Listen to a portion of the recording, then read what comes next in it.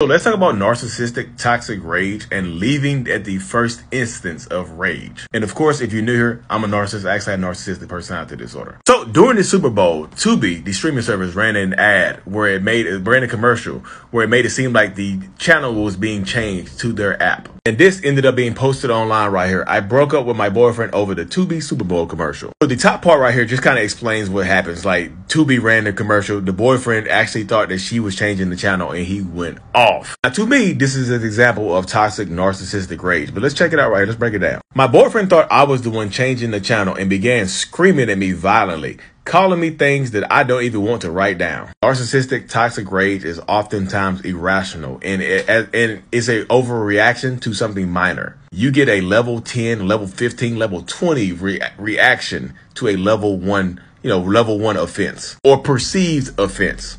Even as I told him it was a commercial, he ignored me and kept blowing up at me and punched a hole in our living room wall. If they punch the wall, if they throw things at you, they want it to be you. They're trying to intimidate you.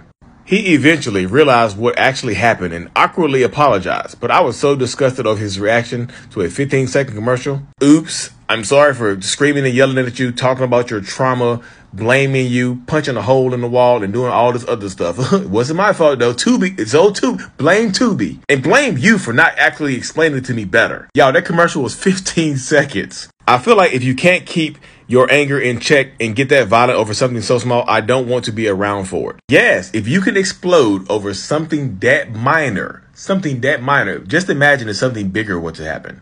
We've been together for over a year, living together for the past 2 months, and I've known him to get angry at things sometimes, but this really took me off guard. And I can't forget how unsafe I felt around him during this. My advice for people dealing with toxic narcissistic relationships is to leave at the first offense. Leave at the first blow up, the first lie, the first rage, the first cheat, the first whatever, the first red flag, y'all. Everybody doesn't deserve a second chance, especially if they can blow up this majorly over something minor, something perceived indiscretion.